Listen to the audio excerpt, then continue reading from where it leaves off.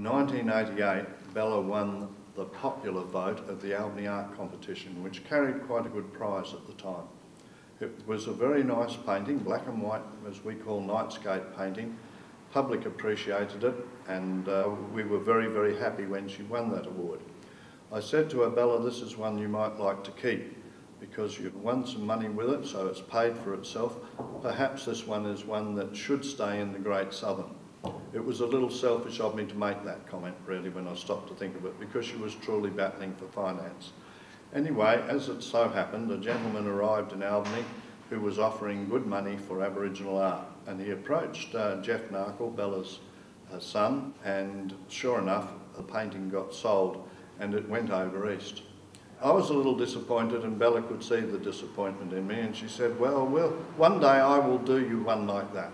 A few weeks later, Jeff said to me, would you like to come in and have a look at some artwork that Mum's done?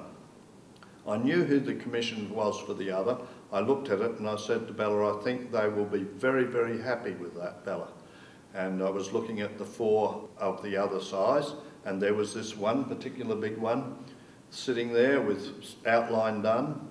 And Bella said to me, do you like the outline of that one? And I said, I think it looks beautiful. And she said, well, I hope so, because that's the one I'm doing for you.